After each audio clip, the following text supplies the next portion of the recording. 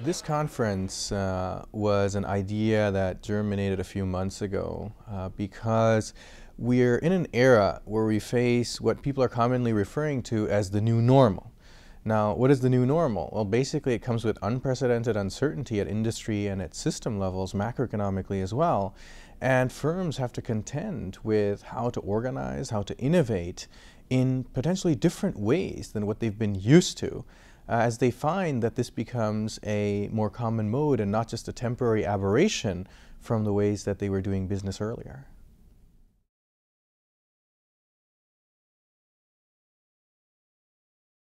The Mac Center's mission is really to enable firms to perform innovation of products and services in a more effective and more efficient way. So what we thought is that if conditions are changing, then it's very important to give industry and have the impact on industry a new approach for thinking about this, right? And we can't claim in a one-day conference to really solve all of industry's problems, but if the Mac Center can be thought of as an interface between academia and industry, then I think we, in order to achieve our mission, we need to have some impact on practice. And so if you really think about all the changes that are taking place in the last few years following the financial crisis, leading into the European debt crisis, and now a little bit of the slowdown and changes in countries like China and India, it's time for us to address some of the needs of industry and bring our academic insights to bear on the problems.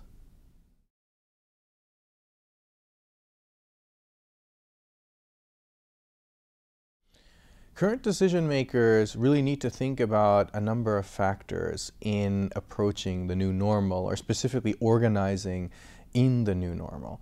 One is, it is a new normal. It sounds very obvious, but this type of situation that we're in is probably here to stay for some time. And what is exactly the new normal? I mean, we can think of it as characterized by unprecedented uncertainty, which I mentioned, but along more dimensions than we saw before. So specifically, earlier we were much more concerned about how do technologies evolve, markets evolve, and now we have on top of that the globalization and integration of markets, not only product markets, but also labor markets, as well as financial markets. That brings advantages, but also poses some challenges and creates the potential for ripple effects if there are conditions which are not favorable.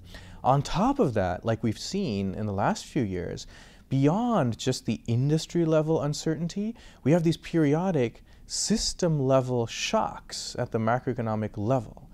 And so if we think about it from that perspective, it really means that we need to rethink how organizations are organized in order to address this magnified and perhaps more powerful uncertainty so that firms are able to continually adjust, come up with good products and services amidst these conditions. Now, one thing I would like to say is that we think of the new normal and oftentimes people see it as a negative.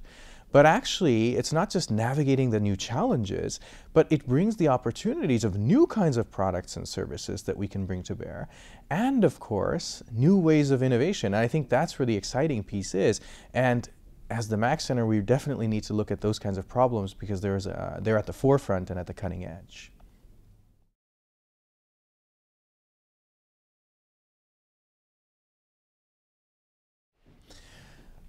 There are a number of organizations that have tackled this better than others, and I think that's always the case. Fundamentally, I think the firms that have realized they need to reorganize are in a better position. Now, why might firms need to reorganize when we think about the new normal? Why do we have to potentially think about even a new architecture? Because it might require new business models, new capabilities, as well as new architectures, processes, and organizational structures, both formal structures as well as informal structures. A couple of factors that we need to think about are that we can no longer do all the innovation in-house. I assert that because if you think about it, with so many changes going on, technologically, market-wise, in terms of globalization, as well as these macroeconomic potential shocks, we have constrained resources in almost every firm. I don't know any firm which doesn't have that.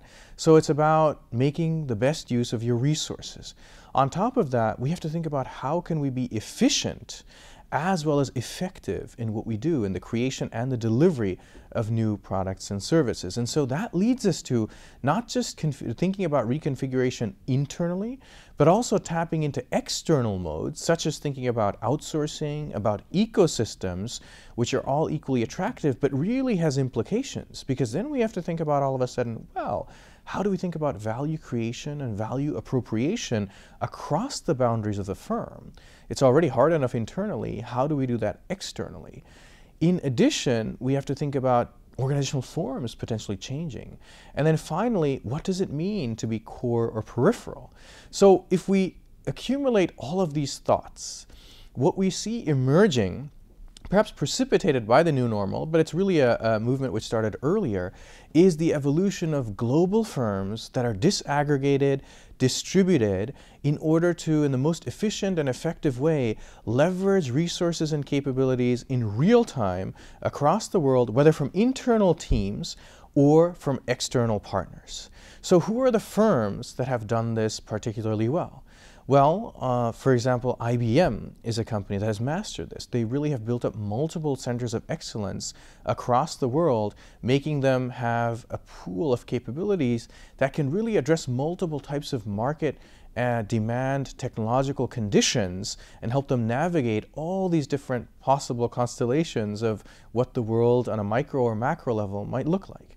Another firm is Cisco, for instance, because they have also declared that they want to put leadership in key places around the world. They call them the globalization centers, and that's up to the top management. Very, very creative.